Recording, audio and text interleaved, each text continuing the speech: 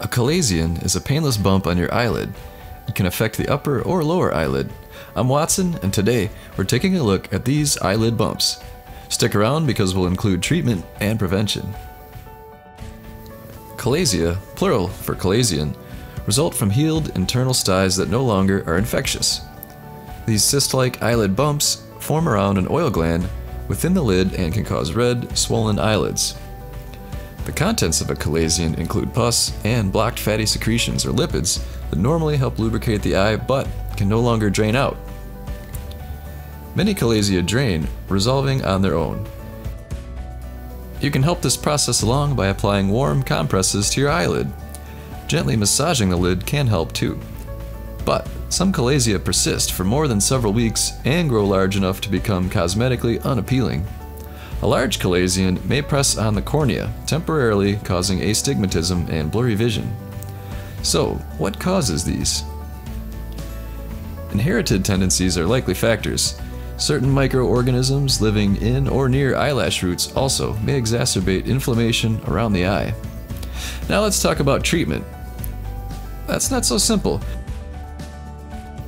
Before I continue, please click the subscription button, then the little bell next to the button, so you can see all of our updates. Otherwise we won't appear in your recommendations, so click away.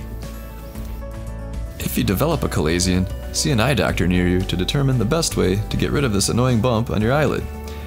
In addition to providing instructions for how to apply warm compresses to your eyelid to help get rid of an eyelid bump, your doctor may prescribe a topical medication.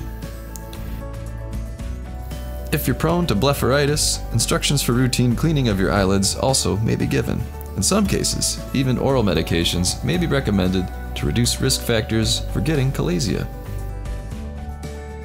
The most commonly prescribed oral medicine for blepharitis and meibomian gland dysfunction are antibiotics such as doxycycline. Small, inconspicuous eyelid bumps may require no treatment at all. However, some blockages causing chalazia do not clear up on their own.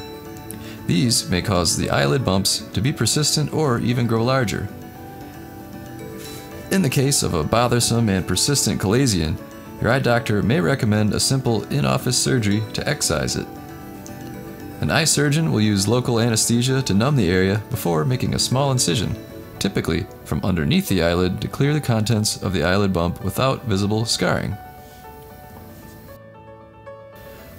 An alternate procedure involves injecting the chalazion with a corticosteroid to get rid of the bump on your eyelid. So, there you go. I hope you learned a little about this topic. Have you ever had a chalazion? Tell us about it in the comments below.